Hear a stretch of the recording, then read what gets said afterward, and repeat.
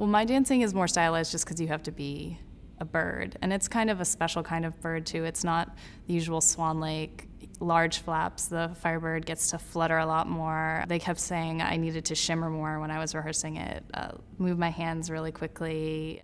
And also, she doesn't necessarily fall in love with the prince. I think they're just friends. She trusts him. There's no loving feelings there. Well, one of the most difficult parts to make look right is trying to escape the prince while he's trying to partner you and assist you in your dancing.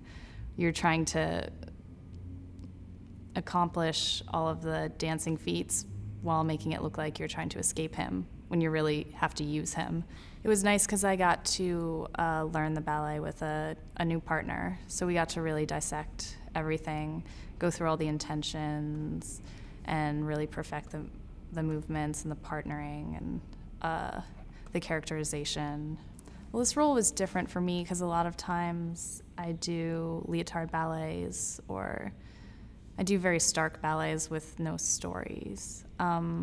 I had to act a lot in this one, which was different for me, and it was a good learning experience. You kind of just have to surrender yourself to the role and the music and the ballet. And it's actually, once you get out there with all the sets and costumes and lights, it's rather easy to lose yourself. The Chagall sets are amazing to dance with, and all of the costumes too. It's just so fantastical and magical and fairy tale. I went to Nice and I went to the Chagall Museum and I saw the original sketches for all the costumes for Firebird. That was pretty cool, actually. The magic feather that the Firebird is supposed to give to the prince at the end of the pas de deux, it tends to fall out all over the stage. It's funny, it's very easy to lose the little feather amid all the big costumes and movement.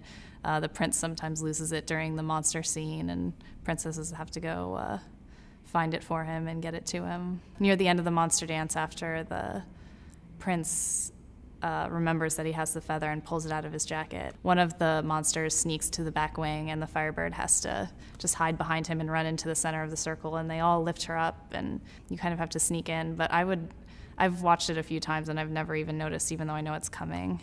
There's just so much crazy action going on stage. Everyone's spinning around and it's just a whirlwind.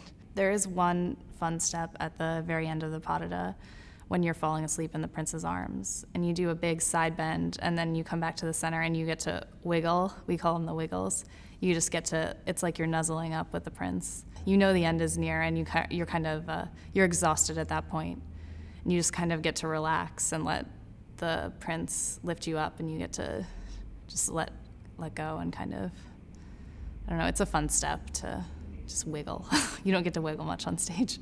I like the music. It's mysterious at times. The whole beginning is very creepy.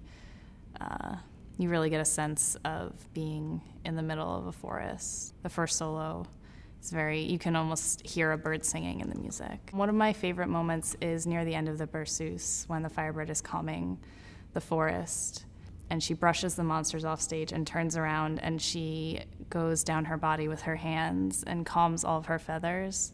And it's just, you've got a golden spotlight on you and it's quiet and you have the whole stage to yourself. And it's just very surreal and magical.